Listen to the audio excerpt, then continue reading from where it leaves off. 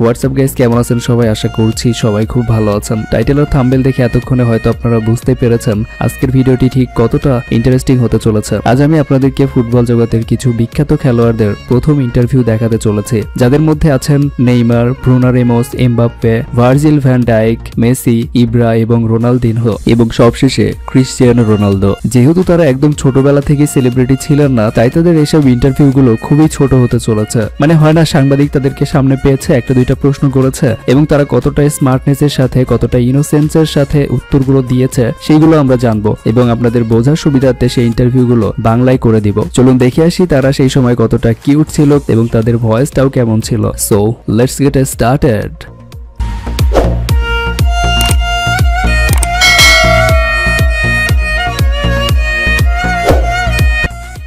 Number 1, Ibra. এবং ইব্রার বর্তমান চেহারা হয়েছে এমন, আর সে ছোটবেলায় ছিল এমন দেখতে। এটা ইব্রার প্রথম সাক্ষাৎকারের ভিডিও। চলুন প্রথমে শুনে আসি ইব্রার ভয়েস কেমন ছিল।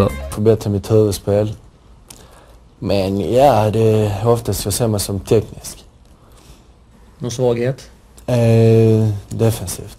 ও তো শুনতে পেলেন ইব্রার প্রথম সাক্ষাৎকারে তার ভয়েস কেমন ছিল সেই কালে। আর এই সাক্ষাৎকারে সাংবাদিক তাকে জিজ্ঞাসা করেছিলেন তিনি কিভাবে এই ফুটবল জগতে আসলেন এবং তিনি বলেছেন, প্রথমে মালমোর, দ্বিতীয় সুইডিশ লিগে প্রবেশ করি, তারপর মূল লিগে প্রবেশ করি, এরপর ওয়ানডে লিগ, ওয়ানডে কাপ জিতে সুইডেনের বিশ্বকাপ দলে জায়গা করে নেয়। তারপর সাংবাদিক তাকে জিজ্ঞাসা করে, আপনি কি এত দ্রুত সাফল্য পেয়ে বদলে গিয়েছেন? সাংবাদিকদের এমন প্রশ্নে ইব্রা বলেন, না, আমি একই আছি, 2 বছর আগেও যাচ্ছিলাম, এখনো তাই আছি। ওয়েল, বোঝা যাচ্ছে ইব্রা অনেক ম্যাচিউর ভাবে উত্তর দিয়েছে। নাম্বার 2, রোনালদিনহো, যাকে আমি ফুটবলের সম্রাট বলে থাকি। আর এই রোনালদিনহোর করা 10টি বিশ্ব রেকর্ড নিয়ে আমি একটি ভিডিও বানিয়ে রেখেছি। সেই ভিডিওটি যারা দেখেননি, ফার্স্ট কমেন্টে লিংক থাকবে, সেখান থেকে আপনি দেখে নেবেন। তো যাই হোক, আধুনিক কালের সবচেয়ে আকর্ষণীয় ফুটবলার হিসেবে তিনি স্বীকৃত। তিনি ছোটবেলা থেকেই স্পেনের বার্সেলোনা ক্লাবে খেলতেন। এই ক্লিপটা তার প্রথম ইন্টারভিউয়ের। যখন এক সাংবাদিক রোনালদিনহোকে জিজ্ঞাসা করেছিল তিনি কিভাবে ফুটবল জগতে আসলো এবং আগামীতে তিনি কি করবেন, তখন তিনি বলেন, আমি একটি প্রতিষ্ঠিত পরিবারে বড় হয়েছি, সেখানে আমাকে কঠোর পরিশ্রম করতে শেখানো হয়েছে। এখন আমার সবচেয়ে বড় স্বপ্ন হলো আমার পরিবারের ভবিষ্যৎ সুরক্ষিত করা। আমি সবসময় একজন পেশাদার ফুটবলার হওয়ার স্বপ্ন দেখেছি। যখন আমার বয়স 15 ছিল, তখন আমাকে জাতীয় যুব দলের হয়ে খেলার আমন্ত্রণ জানানো হয়েছিল। তখন থেকেই আমি পেশাদার ফুটবলার হওয়ার সিদ্ধান্ত নিয়ে নেই। Number 3, Mbappe. এবং ছোটবেলায় এমবাপ্পে কতটা কিউট দেখতে ছিল সেটা আপনারা বুঝতেই পারছেন। অনেক উশৃঙ্খল জীবনযাপন পার করতেন তিনি ছোটবেলা থেকে। তো আমরা এমবাপ্পের প্রথম সাক্ষাৎকারের কিছু ফুটেজ দেখে আসি এবং তার ভয়েস কেমন ছিল সেই সময় সেটাও আমরা শুনে আসি। Dans l'histoire, les meilleurs c'était des Noirs et des Arabes. À part Platini, dans l'histoire, les meilleurs c'était des Noirs et des Arabes. À part Platini, le fait d'être tous ensemble dans une bonne humeur, voilà, c'est bien avant de préparer l'entraînement. তো যাই হোক, Mbappe তার প্রথম সাক্ষাৎকারে বলেছিলেন Michel Platini তার জন্য একটি ইন্সপিরেশন এবং ছোটবেলা থেকে ক্রিস্টিয়ানো রোনালদোর ডাই হার্ট ফ্যান ছিলেন তিনি। এবং আপনারা দেখতেই পাচ্ছেন তার রুমের প্রতিটি ওয়ালে ক্রিস্টিয়ানো রোনালদোর পিকচার টাঙানো।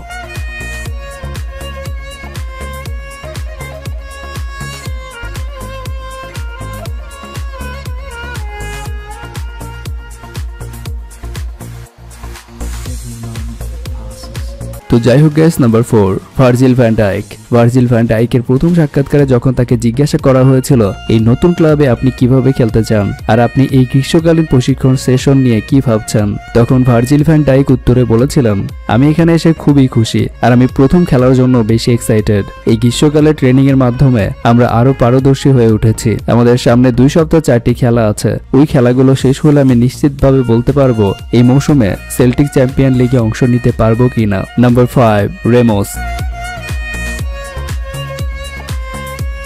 রেমোসের ভয়েস ছোটবেলায় কেমন ছিল সেটা আমরা শুনে আসি। No, pero ganar se puede, y buena lid, deportivamente no pasa nada si no se gana.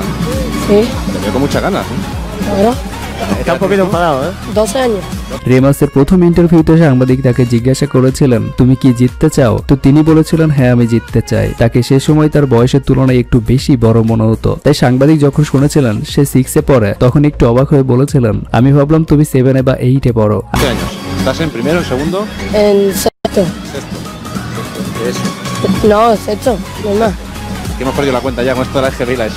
En sexto. Bueno, আসলে এই জিনিসটা কিছু মানুষের সাথে প্রায়ই হয়ে থাকে, দেখতে সিনিয়র কিন্তু আসলে পরে জুনিয়র লেভেলে, এরকম অনেক মানুষের সাথেই ঘটে থাকে। তো রেমোসের সাথে এই ব্যাপারটি ঘটেছিল তার প্রথম ইন্টারভিউয়ের সময়। Okay guys, number 6, Kevin De Bruyne.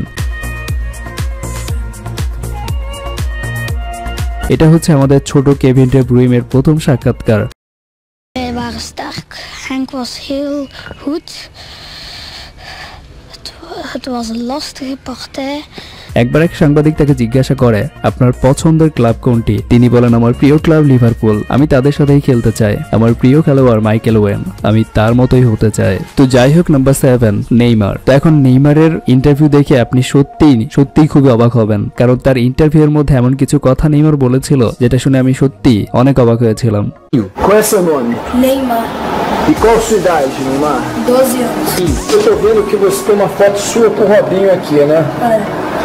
Quando é que foi isso? Foi em 2003, ano passado. E como é que foi esse encontro? Por que ele foi te encontrar? Como é que foi? Pra me conhecer, né? Por que ele foi te conhecer? Porque falavam que eu era parecido com ele, essas coisas. Tá. তো যাই হোক gas, নেইমারের voice তো শুনলেন এবং তাকে দেখে বুঝতেই পারছেন সে অনেক innocent. Qual é seu nome? Neymer, E qual a sua idade, Neymar? 12. নেইমারের ঘরে রবিনের সাথে নেইমারের একটি ছবি দেখে এক সাংবাদিক তার কাছে জানতে চেয়েছিল এটা কত বছর আগের ছবি। নেইমার বলে এটা 2003 সালের ছবি। সে আমাকে বলেছিল আমি ঠিক তার মতোই খেলি, তাই সে আমার সাথে বারবার দেখা করতে চায়। সে আমাকে বলেছে আমার কঠোর পরিশ্রম করা উচিত, সেই সাথে আমার পড়াশোনাও চালিয়ে যাওয়া উচিত। যদি আমি এভাবে এগিয়ে যাই তাহলে একদিন আমিও তার জায়গাতে পৌঁছাতে পারবো। তারপর সাংবাদিক তাকে জিজ্ঞাসা করেন আপনি যদি কখনো পেশাদার ফুটবলার হয়ে ওঠেন তাহলে আপনি আপনার জীবনের প্রথম উপার্জনের টাকা দিয়ে কি করবেন। নেইমার তার উত্তরে বলেন Ganhando uma grana, qual a primeira coisa que você faria com o dinheiro ganhando assim? Ajudando meus pais.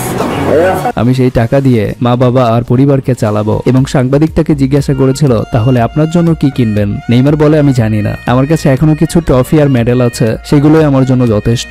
নেইমারের এইসব ট্রফি দেখে সাংবাদিক তাকে জিজ্ঞাসা করেছিলেন এই ট্রফিগুলো কি আপনার জন্য অনেক ইম্পর্টেন্ট, আর যদি ইম্পর্টেন্ট হয়ে থাকে তাহলে কেন। তার এই প্রশ্নের উত্তরে নেইমার বলেন হ্যাঁ, এগুলো আমার জন্য খুবই ইম্পর্টেন্ট, কারণ এর মধ্যে বেশিরভাগ ট্রফি আমি টপ স্কোরিং এর জন্য পেয়েছি। শুনলেন তো নেইমারের ইন্টারভিউ, সেই ছোট বয়সে তার পরিবারের জন্য কত চিন্তা। আর এখানে গুরুত্বপূর্ণ তথ্য হলো নেইমার সেই 12 বছর বয়স থেকে প্রতি মাসে $500 USD ইনকাম করে তার পরিবারকে দিত। কেন ইমাজিন, $500 USD।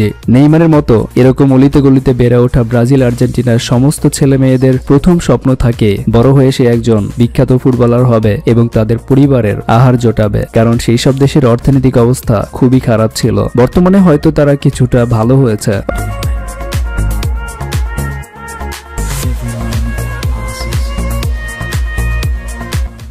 এটা আমাদের বস মেসির প্রথম ইন্টারভিউ, যেখানে তার বয়স ছিল মাত্র 9 বছর। এটা তখনকার ভিডিও যখন মেসি নিউয়েলস ওল্ড বয়েজের একাডেমিতে খেলতো।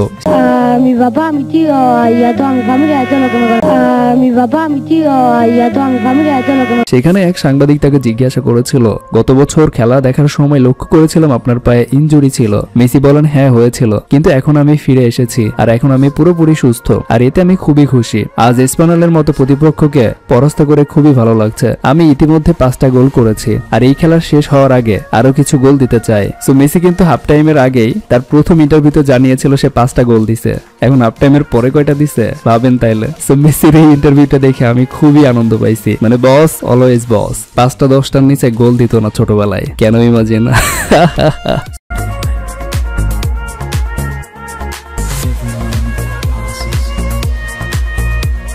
তো যাই হোক গাইস, এর পরবর্তী সময়ে মেসির বয়স যখন 11 বছর হয় ঠিক তখন তিনি আরেকটি ইন্টারভিউ দিয়েছিলেন। তো সেইটা আমরা শুনে আসি। Lionel Messi, tengo 13 años, re lindo. Está allá a jugar en el Barcelona, pensar club más grande del mundo. So guys, at last number 10, Cristiano Ronaldo. তো ক্রিস্টিয়ানো রোনালদোর ফার্স্ট ইন্টারভিউ কি জিজ্ঞাসা করা হয়েছিল এবং সে কি উত্তরে বলেছিল সেটা আমরা এখন জানবো। রোনালদোকে সাংবাদিক জিজ্ঞাসা করেছিল তোমার বেতন এবং তোমার ইনকাম কেমন। সেই উত্তরে বলেছিল আমি প্রতি সপ্তাহে 300 ইউরো বেতন পাই। এরপরে সাংবাদিক তাকে বলেছিল যে সে কত ইউরো এই পর্যন্ত তার মাকে ইনকাম করে দিয়েছে এবং সে বলে আমি আমার মাকে এই পর্যন্ত 1200 ইউরো দিয়েছি এবং সেটা আমার মা ব্যাংকে রেখেছে। আর উল্লেখ্য এটা ছিল মাত্র 16 বছর বয়সে রোনালদোর। মানে অ্যাকচুয়ালি রোনালদো সে তার 16 বছর বয়সে তার মাকে প্রতি সপ্তাহে 300 ইউরো দিত। সো গাইস, আজকে আমরা বিখ্যাত সব ফুটবলারের ছোটবেলার প্রথম ইন্টারভিউ শুনলাম। আমার কাছে সবথেকে ইনোসেন্ট লেগেছে নেইমারের ইন্টারভিউটা, এবং নেইমারকে অনেক ইনোসেন্ট মনে হয়েছে। কিন্তু ইন্টারভিউয়ে সবথেকে মজা পেয়েছি মেসির ইন্টারভিউটা শুনে। 5-10টার নিচে বস গোলই দিত না। আর ছোটবেলায় সবথেকে হ্যান্ডসাম ছিল ক্রিস্টিয়ানো রোনালদো। তার মানে কি দাঁড়ালো? Messi cute, Cristiano Ronaldo handsome, আর নেইমার ইনোসেন্ট। তো যাই হোক, আজকের ভিডিওটি আপনাদের কাছে কার কেমন লেগেছে অবশ্যই কমেন্টে জানাতে ভুলবেন না কিন্তু। আর প্লিজ একটু লাইক করে দিবেন। বুঝতেই তো পারছেন অনেক কষ্ট করে ভিডিও মেক করি, অনেক জায়গা থেকে ফুটেজ কালেক্ট করতে হয়। সো আপনাদের একটু লাইক তো পেতেই পারি, আর যদি একটু কষ্ট করে শেয়ার করে দেন তাহলে আপনাদের কাছে চিরকৃতজ্ঞ থাকবো। আরো নতুন নতুন অনেক এক্সাইটেড মূলক ভিডিও আপনাদের সামনে আনার অনুপ্রেরণা পাবো। সো আজকের মতো এখানে বিদায় নিচ্ছি। ভালো থাকবেন, ভালো রাখবেন। Thank you, take care, bye bye.